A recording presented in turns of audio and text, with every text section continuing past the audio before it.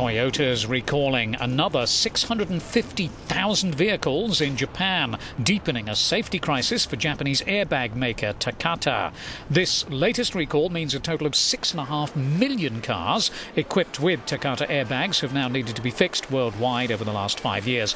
Takata, which is the world's second largest manufacturer of vehicle safety equipment, is anticipating more recalls from other car makers and says it's having difficulty tracking airbag inflators with potential defects dating back over a decade.